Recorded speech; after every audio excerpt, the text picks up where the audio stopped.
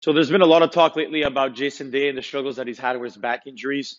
Now, first thing we need to understand, this is a tour player who obviously has a life on the side. His importance is getting healthy. So we should not be criticizing the fact that he had to withdraw or be, saying anything insulting on the internet. I read some unfortunate comments about him and his golf swing. And the reality is, he is a human being and he is struggling right now. So we should leave him to deal with his back pain. But I want to talk a little bit about the movement pattern he has and why it creates a lot of pressure on the lower end of the back. Now, the reality is the golf swing will always create some form of pressure, right? I mean, it's kind of an unnatural movement. It's very fast for the most part. Obviously, we're torquing our body and our spine in a lot of different places. So to say that every golfer can get rid of that risk forever is impossible. But obviously, we could limit the damage as much as we can. Now, what we're seeing from Jason's pattern is that he has very level hips in the backswing, meaning because he keeps his trail knee flexed on the way back, what ends up happening is he's creating a lot of restrictions. So if I keep both knees bent here and I try to create a lot of rotation, there's a couple of problems that are going to come from this. First of all, as soon as you keep the trail leg flexed, you are restricting this hip from opening up into a deeper position because it puts a lot of pressure on the quads of the hamstrings, and our body is never going to do any sort of movement that's going to create injury to itself. Right? As soon as we start to feel any level of pressure or pain, we're not going to keep going into that because it hurts. So what ends up happening is we just end up limiting the damage by limiting the rotation. So when you have very flexed knees on both sides, not only are you creating problems to the tilting pattern of the body, but you are creating restrictions to how much you can open up. Now, when you create that restriction, obviously we can't get our hand path behind us anymore without shoving our arms back because everything moves together, right? So when I open up my body, my hands want to move deeper. If I don't open up my body, my hands can't go back unless I really force them there. So naturally speaking, when you restrict the hip turn and your hips get very level and this back leg stays very flexed, it puts a lot of pressure on the body so you don't end up turning anymore and the hands just shoot straight up. So at the top of his backswing, we not only see a very restricted hip turn, but his hand path can't get remotely deep enough anymore.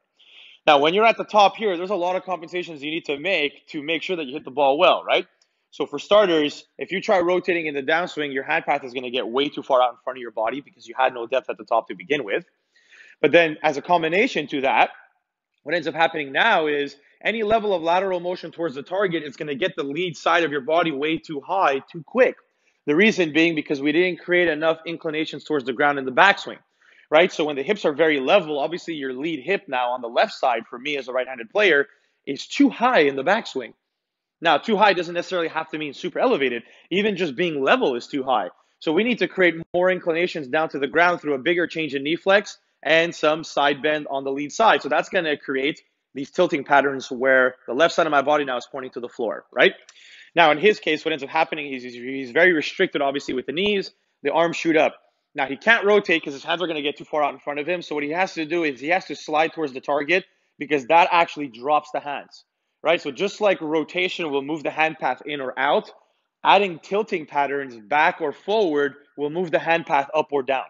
So when I tilt away from the target, so that essentially means I'm doing a lot of this guy here, that will drop my hand path downwards, right?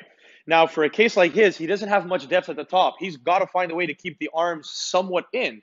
His option at that point in time, once he has that restrictions in the elevated arms, is to slide towards the target and then start to create that tilting pattern away from the target. So now he's finding a way to make the swing work, but he's doing so by putting a ton of pressure on his back because when you have that restriction and you have to slide now and shallow the club by doing a lot of this excessive side bending away from the target, yes, your hand path drops, so you're getting the club into a functional spot, right? But what's happening is you're sacrificing your pivot and you're putting a ton of pressure on the lower back when you do this. So this is obviously a pattern that we come across quite often. So if I was Jason, really plain and simple, what I would get him to do is I would get him to lose a lot more flex on the trail side of his body, so create a lot more extension on the right side of his body. So actually straighten out the knee joint. You don't have to lock the knee joint because that's a problem, but you certainly want to straighten it as much as you can without locking it. And that will allow him and free him up to get into a deeper hip turn. The deeper hip turn will influence the hand path, obviously a little more behind his body naturally through the rotation. So he won't have to feel like he shoves them there. And at the same time, what's going to happen when he does this is he's creating a proper tilting pattern to his lower body. So even if he slides a little bit towards the target and creates some tilting away from it, he's starting from a more inclined position. So the slide and the tilt is now going to get him a little bit level, right? Whereas when you're already level and you slide and you tilt, now you're leaning back. So think about it. If you have no inclination to the lower body, meaning your hips are too much at the same height, if you slide towards the target and add any level of side bending, your lead side is already above the trail side now. You're going to start to fall back and get caught behind with a lot of pressure on the back. But if we create obviously a little more straightening to the trail leg, a little more rotation to influence the hand path deeper, we create some better tilting patterns here. Even if you slide and create some sort of side bend, you're a little bit more centered than you were before. So the starting position of where you are on the top is going to be extremely important in dictating what your pivot is going to look like in the downswing. Yes, we can talk about the downswing and he swings fast and aggressive, and I'm hearing all these terms. It has nothing to do with him swinging fast. It has everything to do with the fact that he has a very poor tilting pattern to his lower body in the backswing, which is creating a restriction to his hand path, and that restriction to his hand path is forcing him to compensate on the way down by sliding and tilting back to get control of the hands and club, and that's what's putting all the pressure on his lower body and on the back. So if he can straighten out this trail leg a little bit, create a deeper hip turn, get the hand path a little more around him, now he has all the freedom in the world to retain those tilts and turn, right? And his hands won't end up in no man's land way out in front of him. But when you have restrictions here and your hands are way up, you can't turn because your hand path is dead. So you have to slide and tilt back, which in that case makes the hands and the club work. But now your back is taking all the pressure.